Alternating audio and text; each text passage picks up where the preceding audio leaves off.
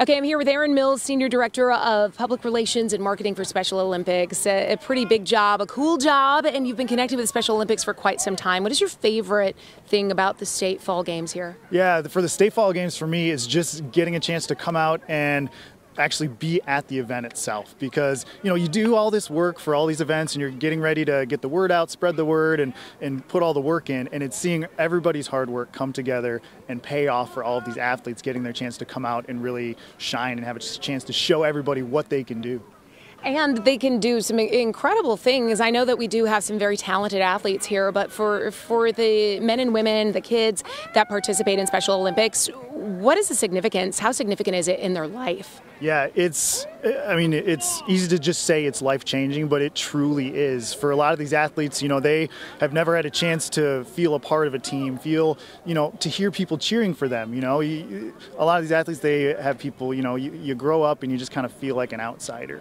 But it's one of those where when you're a volunteer, or you're coming out to see these events, you're experiencing it and you're feeling a part of their group. And it's just this really amazing sense of community, and it's something that wherever you're from, whatever your background is, it's just a life-altering experience, yes, for the athletes, but also for anyone who comes out to be a part of it. Yeah, like you said, just that feeling of maybe not always fitting in the day-to-day, then to discover maybe you've got a talent at one of these sports is huge. Yeah, we have athletes, we have all levels of competition, just like you would see from different high schools, right? Like a Class D or a Class A, you see the different levels. But we have athletes that are some legit athletes. I mean, national level competition, world game level competition athletes, and you see them out here and you can't tell if it didn't say Special Olympics somewhere, you wouldn't know that this is a Special Olympics event. What is something that you feel like you want people to know who aren't very familiar with Special Olympics? Yeah, so everybody kind of has an idea what Special Olympics is, right? But you don't get it until you're in it. You get a chance to see it.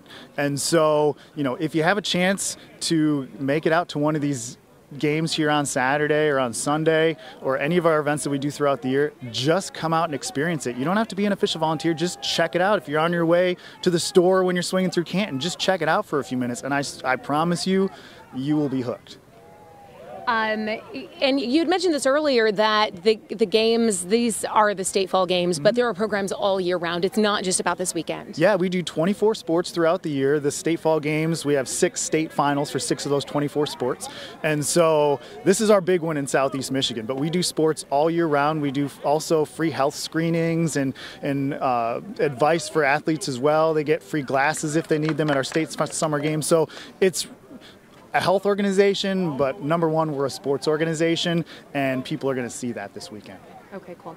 Other skills, I'm sure there's social skills and other things that really help that these men and women get to exercise.